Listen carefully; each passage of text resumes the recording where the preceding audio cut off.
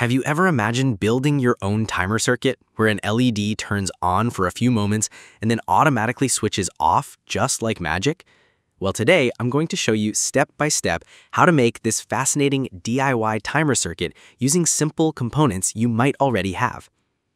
First, the main heart of our circuit will be a 12-volt relay. A relay is basically an electromagnetic switch that can control high-power devices with a low-power signal. To keep it steady while I work, I'll paste some double-sided tape underneath and fix it firmly on my working table.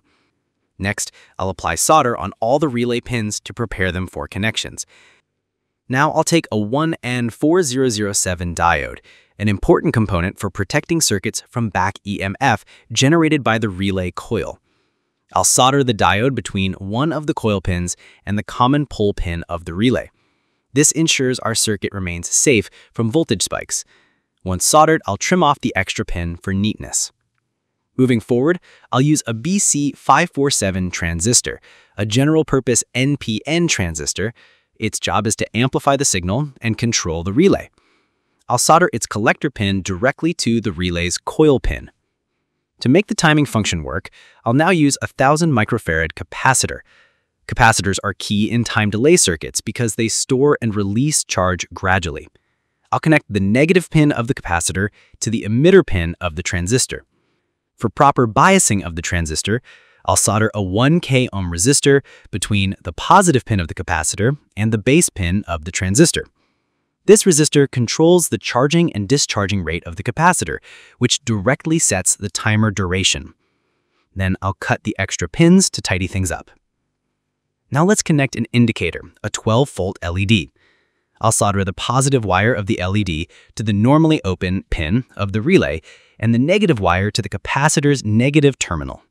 This way, the LED will only light up when the relay activates. To make the circuit more interactive, I'll add a touch switch. One wire of the switch goes to the positive pin of the capacitor, and the other wire connects to the cathode of the diode. This touch switch will act as our trigger to start the timer. Finally, I'll connect the power supply. The negative wire of a 12-volt battery will go to the capacitor's negative pin, and the positive wire will connect to the diode's cathode. With this, the circuit is fully powered and ready for testing. When I press the touch button, the capacitor charges, the transistor switches on, and the relay activates, allowing the LED to glow. But here comes the magic. After a few seconds, as the capacitor discharges, the LED automatically turns off.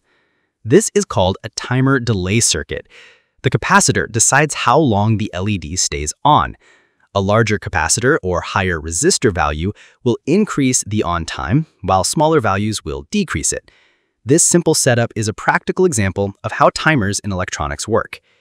Where it can be used: automatic lighting systems like staircase lights or bathroom lights that turn off after a delay, DIY electronic projects for students and hobbyists, appliances that need short-timed operations, can even be modified for motor control or alarm systems. So, what do you think about this smart little timer? Would you like me to make a version where we can adjust the time delay with a variable resistor? Let me know in the comments below.